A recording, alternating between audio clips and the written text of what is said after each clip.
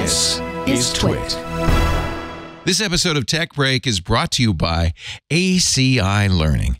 ACI Learning provides world-class service from beginning to end of your training journey and beyond. Fortify your expertise with access to self-paced IT training videos, interactive practice labs, and certification practice tests. Individuals use the code TWIT30 for 30% off a standard or premium individual IT Pro membership at go.acilearning.com/twit. The headline is the SpectrumX Ethernet switch offers lossless, quote, transmission via a new kind of congestion control, says Nvidia. And when I saw that, the first question that came, well, two questions. Does this even matter? And number two, why does it matter if it really does matter?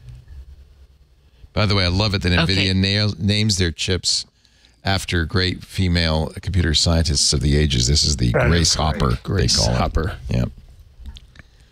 So this is the ZDNet article? Yes. Yeah. The SpectrumX? Jensen Huang showed off the first iteration of the SpectrumX, the Spectrum 4, with 100 billion transistors in a 90 millimeter square die. And this is it's like ridiculous. Oh, okay. This is fabric, I think. This is the fabric issue. Yeah. I was like, this is a routing. This is basically, you got to move that data real fast if you're talking about parallel processing that much stuff. Nvidia is very awesome. smart. Yeah, they have pivoted. And so they were the gaming company, and then they saw the opportunity in self-driving vehicles. They do a lot of chips for cars. The part runs at 500 watts, y'all. That's a little high. That is so much power. It's for a networking operations. This isn't, this is inside a supercomputer, basically. This is a switch using Ethernet, which is more capacity. This is where photonics would actually help, because if you had a photonic thing, you wouldn't have to move it wouldn't it would run as hot. Yeah. And it would be faster, and you wouldn't have to have such smarts in there. But that's cool. Yeah, I think this is so Jensen gave his first in-person keynote in a long time a couple of days ago. In fact, I wish we'd covered it. We were just kind of jammed up with keynotes. Yeah. But they're really firing on all cylinders. It's amazing. I was almost at Computex. Really? Oh. Yeah, I decided not to go last minute, though. Well, I get it. You know, I get an invitation every year from one company or another. I think so did I get them. Micah got one too, and you got one. Computex. I'm always leery about going because I don't. It's like, well, I don't know. I don't want to take this free trip. It's like a junket. So I don't know Computex was a sponsor on my show. I should mention that last month. They were a sponsor. Well, that's a little different. Then they're a sponsor. That's different, I think. No. Yeah, but I still would have had to pay for my own trip. I don't. Oh, there are a lot of companies that want to give us free trips. I always turn it down. Miss Stacey. Yeah, I never take a free trip. Yeah. He just said that, Nvidia was, quote, a gaming company, but now they're sort of pivoting into the AI side of things. And it made me think about AMD. AMD has had its issues with its Ryzen performance here and there, but is there a way for them to get into the AI side of things at some point? And they do have chips that are used in AI. So Jensen or Nvidia is not the only company. Like, people do use AMD chips for training and whatnot. They don't have as great of a marketing department. They don't have a CEO as charismatic in a black leather jacket. But I would note she's a cool CEO though. I think she's Lisa Su. Oh yeah, she's not. But she's not. I've met both of them. When you meet Jensen, and he comes on real strong. And Lisa Su, that this is a really smart, sharp person who is going to, you don't want to mess with. You don't want to disappoint Lisa Su. But they're not the same from a marketing or storytelling perspective. But real fast, with this switch, I should note, what Nvidia is doing is they're actually creating underlying hardware that is the full cloud product, right? So when he's talking about 2 data centers and creating an AI data center, Nvidia is creating that AI data center. So if I'm Amazon, I'd be looking out at this and going, no kidding. What about my AWS? That's interesting. Yeah. So I just thought I'd share that with y'all because y'all would think that's nice. Yeah, they unveiled a supercomputer platform, basically. In fact, at the end of the keynote, Jensen Huang says, it's too much. I know it's too much. That's crazy. Sales forecast for the current quarter, $4 billion above analysts' estimates. That put NVIDIA into the trillion-dollar company club, which is a very small club. Good for them. I've been saying for some time that NVIDIA is very impressive because they are firing on all cylinders. It's gaming, crypto for a long time. I mean, but they were lucky because as crypto fell off the map, AI came on and replaced that market for them.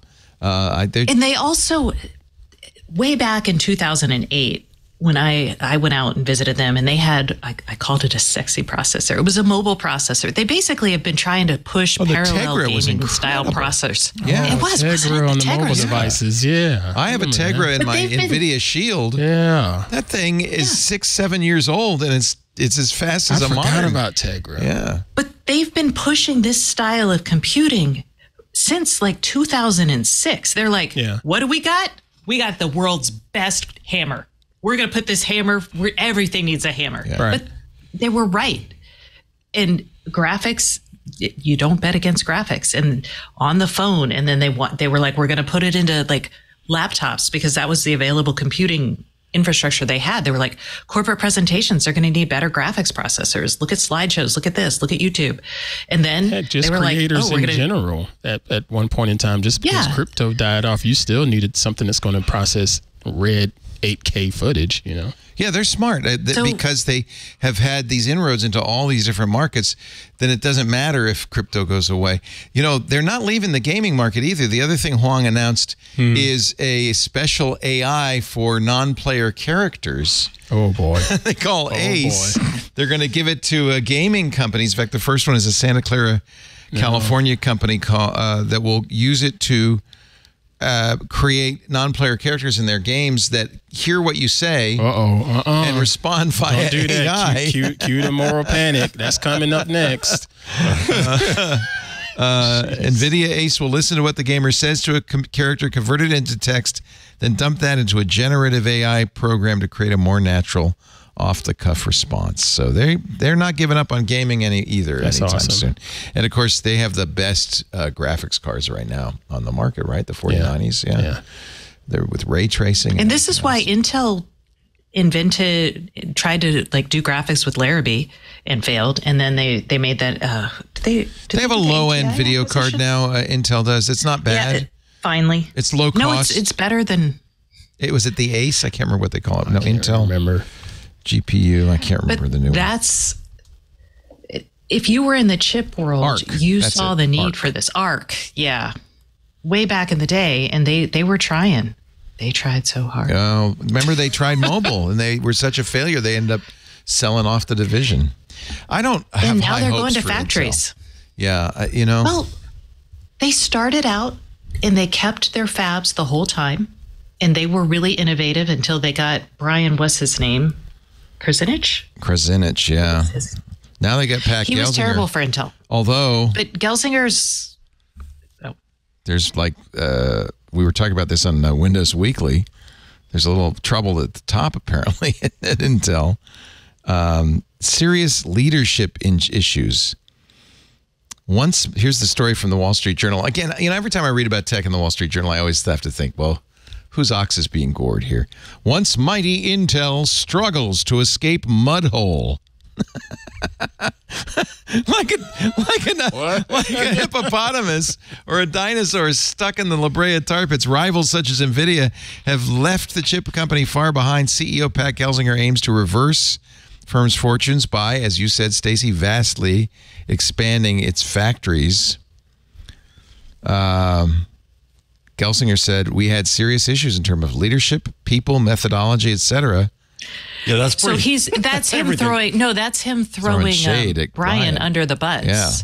Yeah, because he was terrible. Like he had no sense of innovation. He was just, and then he was like, we need to get to like, I don't remember if it was 3 nanometers or what they were going for. And then they were like, well, we're having trouble. He's like, no, we're not. And then just carried on. So that is a problem when you're dealing with like actual physics. And then here's the problem, speaking of physics, with crashing.